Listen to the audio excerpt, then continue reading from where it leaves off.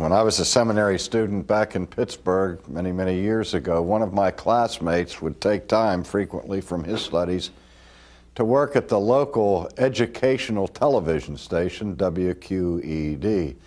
And his concern and passion was to have a ministry to children.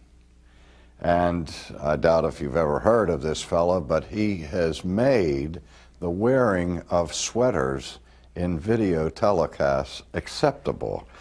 It's a wonderful day in the neighborhood, but my wife's out of town and I forgot my coat, so I took a tip from Fred Rogers today. And perhaps we need something to be a little bit more casual and relaxed today, because the subject we have is one of the most difficult in the whole history of philosophy, and that is the philosophy of Hegel. G.W.F. Hegel. And Hegel dominated the scene of Western philosophy, at least for the first half of the 19th century, and perhaps it could be said that the consequences of his thought shaped the whole of the 19th century. Now, we recall that with Immanuel Kant, we were left with this huge wall, the wall of separation between the noumenal realm and the phenomenal realm. And Kant said that there was no way that we can get from this realm to the noumenal realm. Now, Hegel's perhaps most important work, it was entitled The Phenomenology of Mind. He was responding not only to Kant, but also to some other philosophers in the early part of the 19th century who had focused their attention on the supremacy of mind over the material realm, the so-called idealists such as Fichte and Schelling. Now, what happened with Hegel and with the whole drift of thought in the 19th century was attention was placed on the phenomenal realm. And as a result of this, a whole new chapter emerged in the history of philosophy. And this new chapter in the history of philosophy was that philosophy began to move away from being preoccupied with issues of metaphysics and epistemology, and now focused its attention on the meaning of human experience, experience that takes place in this realm. Now, to simplify that, what emerged was an attempt to construct, in the history of philosophy, a philosophy of history. This is what dominated the thinking of Hegel and certainly his successor, Karl Marx. The whole question was, what is the significance and the meaning of the sum total of human experience? Not only my experience and your experience, but the experience of the race in our experience of history. Now, Hegel developed what was called a dialectical view of history. A dialectical view of history. And we can call Hegel's philosophy dialectical idealism. Now, for many people, they've never heard that term before, dialectical idealism. But they probably have heard a term that's very close to it, called dialectical materialism, which is the sophisticated title for the philosophy of Karl Marx. Now, as I say, this whole system that Hegel developed is one of the most complex and difficult systems of philosophy that the world has ever been asked to digest.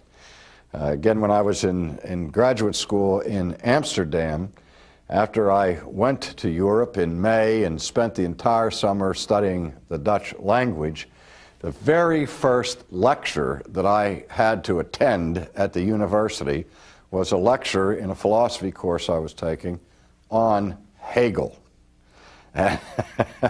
At the end of the lecture, the professor, being very kind and gracious, came up to me, knowing that I was an American student and so on, and he said to me, "How did it go with Hegel?"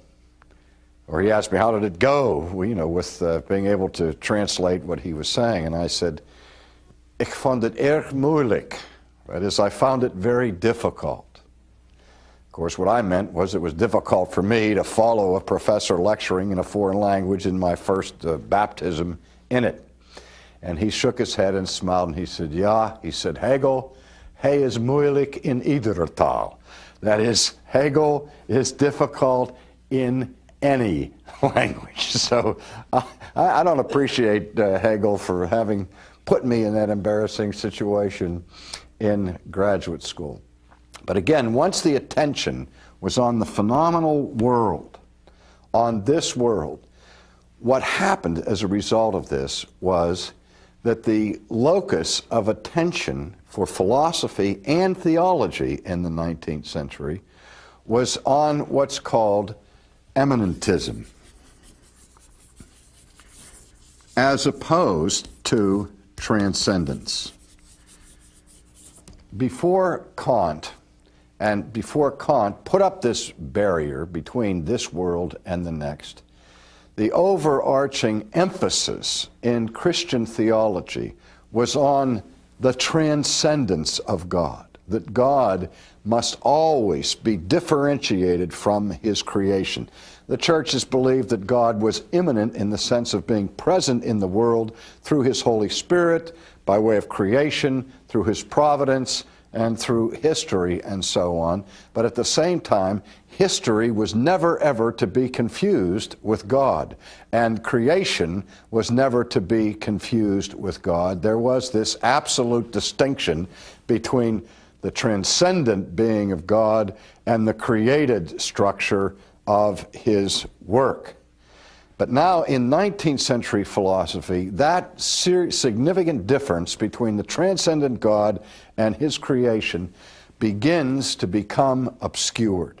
And one of the most important philosophers to bring that about was Hegel, who becomes the chief architect in the 19th century for a philosophy of immanentism. In the German, it speaks of God's being dieseitig, or the Diesseitigkeit from God, which literally means this-sidedness. Now, where Hegel differed sharply from Kant was this, where Kant showed that antinomies or contradictions or tensions between various views of reality drove Kant to skepticism and agnosticism with respect to having any understanding or knowledge of God. Hegel tried to solve that problem with his dialectical system. And he sees that we can't get over the wall from the phenomenal to the noumenal. But Hegel said that distinction is a false distinction, a false dilemma. Because in the one sense, the noumenal can get over the world or over the wall into this world. And the way the noumenal realm comes over the wall into the phenomenal realm is by virtue of God unfolding himself in and through nature. Now, I'm going to explain that a little bit more in a second. But we've talked several times in our study of the history of philosophy of the so-called subject-object problem. I am a subject, I have a mind, and I have experiences. And my experience is always an experience of what's happening outside of myself, and that is what we call the objective realm. Now, what the philosophers of all of the centuries have tried to do is find some way to reconcile the subjective realm to the objective realm. And nobody has really been able to solve the problem that's inherent in that. Now, the earlier idealists tried to reduce everything to the subjective side, so that the objective realm, the outside realm, is simply a projection of the mind and doesn't really exist.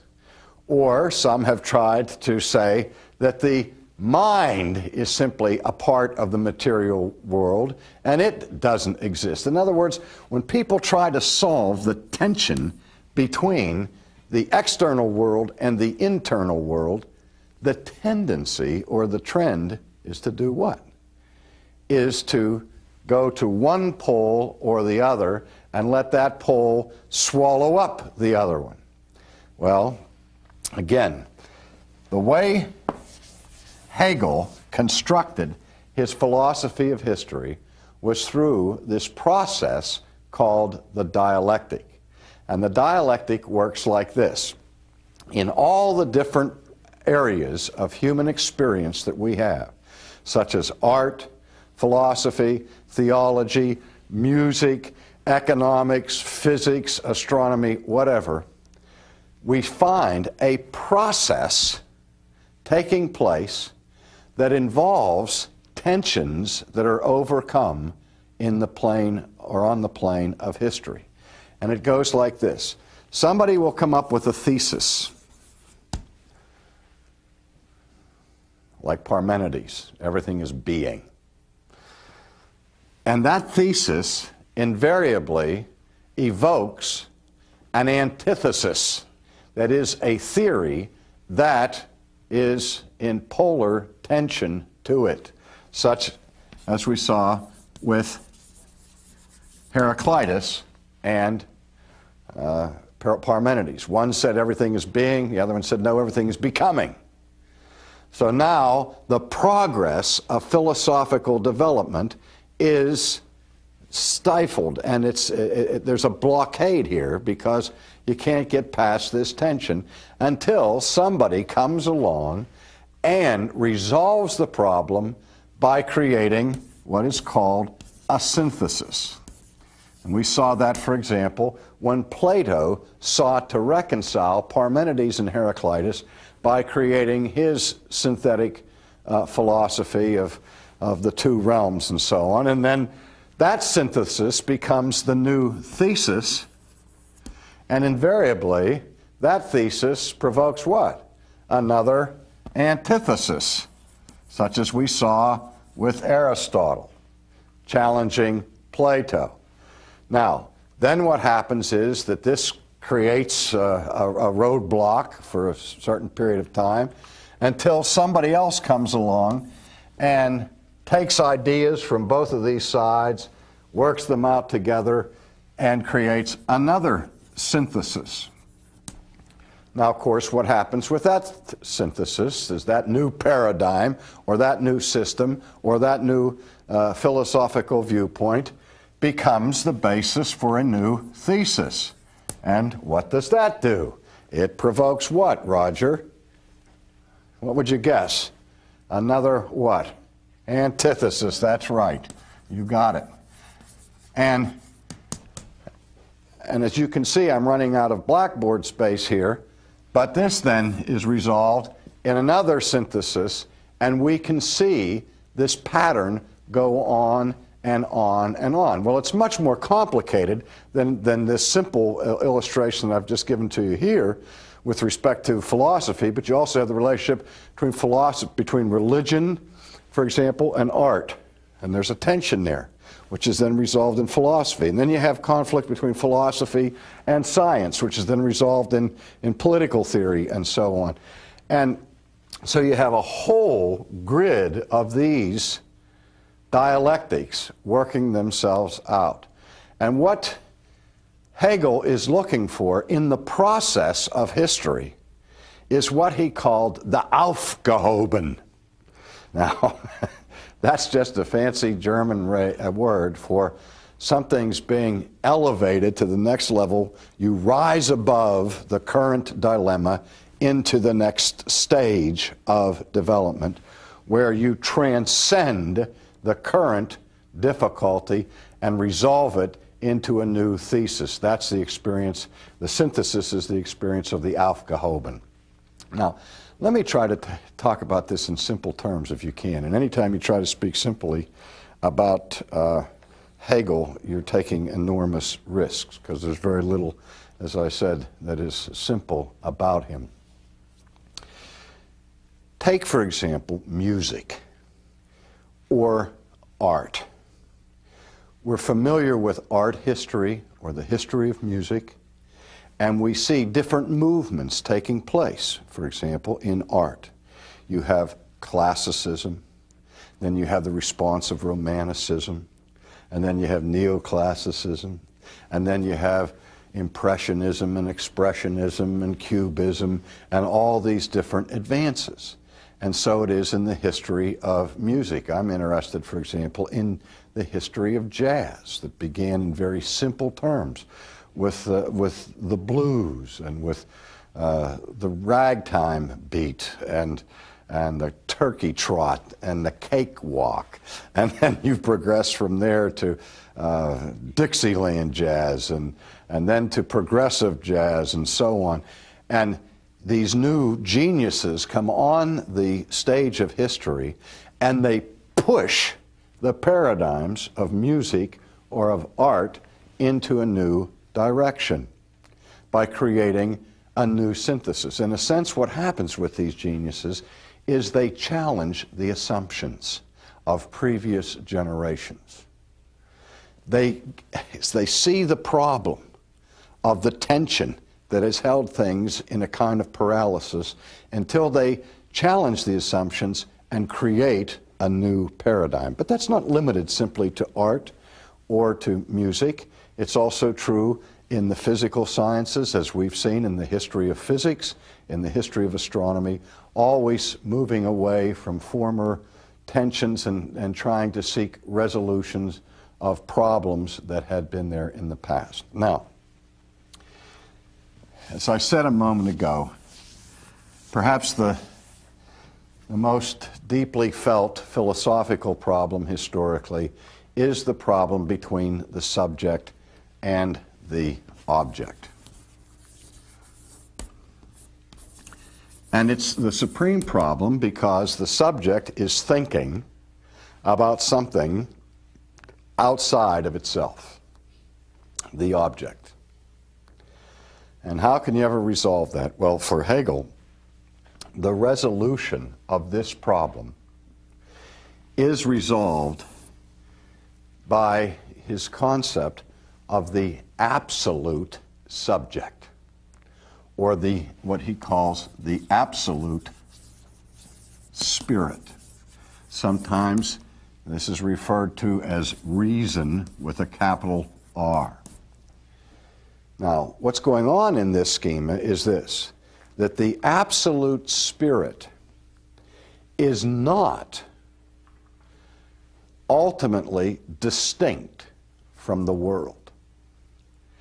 The absolute subject, who is God, is not absolutely divorced from his creation.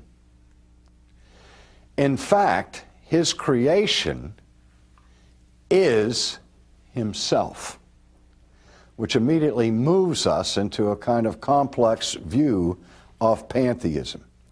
That history does not simply reveal God, but history is God in the sense that it is the unfolding of the absolute spirit in time and space.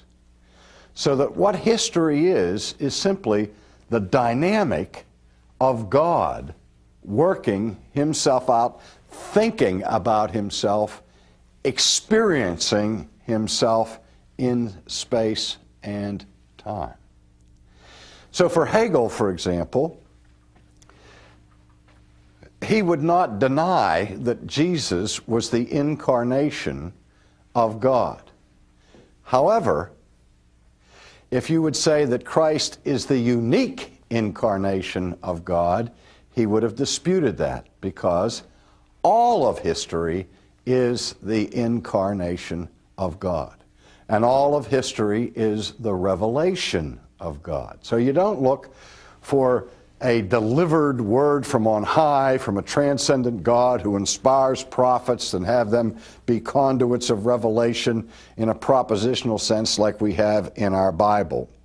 In one sense, for Hegel, all revelation is general revelation or natural revelation, because all of nature is God's experience of himself. And so in this dialectical way, God works himself out, so that God is not an immutable being, but he is a God who is in process of development. And the development of God, the development of this process, is history. So in a very real sense, history itself is divine. Now, this approach, as I said, is called dialectical. And that's one of the things that makes it so difficult, because a dialectic involves a tension between seemingly disparate ideas. I remember listening to a conversation that the late Cornelius Van Til had with a philosopher from Holland. And Van Til was quizzing this philosopher about his views, and Van Til was having a hard time understanding them, and when he would ask questions, this philosopher would say, well, it's a dialectique. And finally, in frustration, Van Til looked at this philosopher and said, will you please tell me your theology just once without the dialectic so I can understand what you're talking about? Because what Van Til is saying is the contradictory ideas are really never intelligible. But again, for Hegel, the dialectic doesn't necessarily involve an absolute contradiction, but a seeming contradiction of tension which is capable of being resolved. But it's not resolved by logical speculation. It's resolved simply by experience, and the whole experience of human history. Now, the impact of this on the church was radical, because out of Hegel came the whole development of the so-called religious historical school. And the whole emphasis in 19th century theology, liberal theology, was on immanentism, where God was bound up with the world, and his transcendent otherness was being more and more obscured in 19th century theology. And the buzzword in theology as well as in philosophy of 19th century thought was the word evolution, which speaks in terms of progress, not simply in the biological realm, but in all of the realm of nature, in all of history. There is a progressive movement, and the assumption is, as I would say, that the movement is making progress, that you start with the simple and you move towards the complex. And that movement is always an upward movement. As you build these triads, one upon each other, everything is moving in an upward direction. So, for Hegel, history is the evolution of God. God himself is an evolutionary being. And everything is in this process of development. Now, this provoked a very strong sense of optimism in the 19th century with respect to human history, that the world was getting better and better and better as more and more problems were being resolved and questions were being answered, and this world is moving towards a kind of omega point of greatness and perfection as God himself is realizing his own potential in the sphere of human history.